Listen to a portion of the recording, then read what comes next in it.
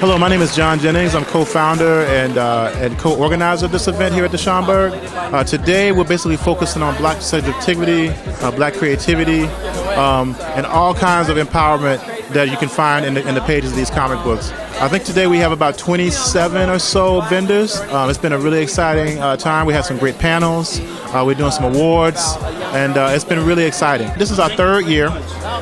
It was originally founded by Jonathan Gales, Deirdre Holman here, who works at the Schomburg, Jerry Kraft, and myself. We kind of pooled our resources a couple of years ago and decided to kind of like, instead of piecemealing things, put together like this experience. And then since then, it's been growing. So that's how it happened. We just kind of pooled our resources and tried to put together a really great experience for the kids, for the family, and for our people here at the historic Schomburg. We're going to probably be sending out things through Eventbrite like we did this particular year. Stay in touch with Deirdre and follow the center on Facebook and Twitter. And that's a good way to stay in touch with it. This is Kid Code Channel 0, which is created by myself, Damian Duffy, and Stacey Robinson. Also, Stacey and I, also known as Black Kirby. So basically, it's about a hip-hop time traveler who's trying to basically reconstitute the original universe. So basically, the idea is that the God MC speaks the universe into existence, and then these DJs, these evil DJs, remix the universe to an evil version of it. And so these knights are kind of time traveling to reconstitute the original universe.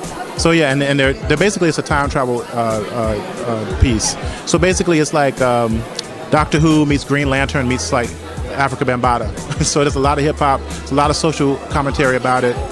But yeah, that's this particular comic. This is my pet project, actually. It's called Blue Hand Mojo.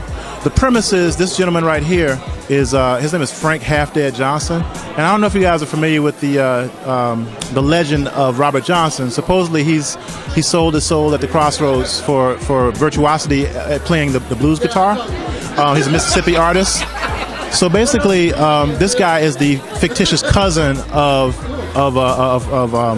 Robert Johnson. His name is Frank Johnson, and so basically he sells his soul for revenge, because basically his family is lynched, and he actually sells his soul to get this power as a conjure man, and then eventually he moves to Chicago. So it's almost like Constantine meets like Easy Rollins. It's set in the 1930s during like the Prohibition era.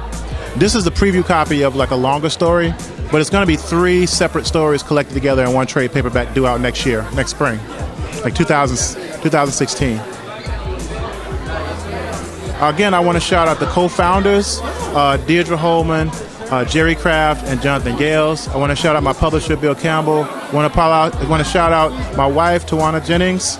I also want to shout out, did I say Damian Duffy already? and Stacey Robinson. And yeah, I think that's it. I mean, yeah. And you for doing this.